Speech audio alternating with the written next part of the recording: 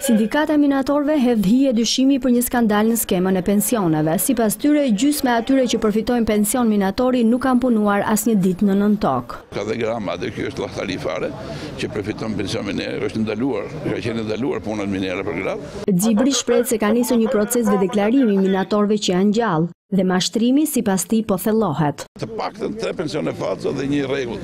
Dhe kjo është edhe arsye pse qeveria hesht i gjithë shifra, i gjithë minatorëve që duhet përfitojnë me të drejtë pension në tokë, është jo më e madhe se 6.000. Nga sigurimi shoqërore ka shifra kontradiktore, ato i herë thonë 10, i herë 12, i herë 16, i herë 2.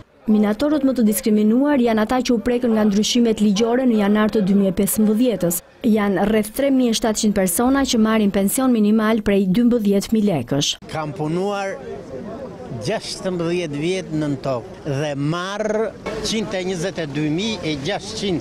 Të më na kompensoja 7.000 lekëshin e kohës e verit mua, që mbje 700.000 sot. Po të pak në na japi 300.000, 350.000, jo 120.000. Unë s'mbjetoj dot, unë i marr ilaçe ato 120.000 lekë në pension në vitë.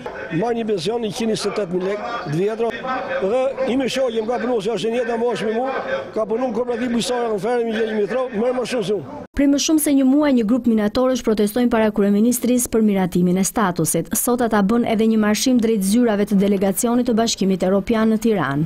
Minator! Minator! Minator! Ata thonë se pensioni është minimal dhe nuk u mjafton as për ilaçe. 90% e punëtorëve të nëntokës vuajnë nga sëmundje kronike, kryesisht problemet në frymëmarrje, diabet dhe hipertension.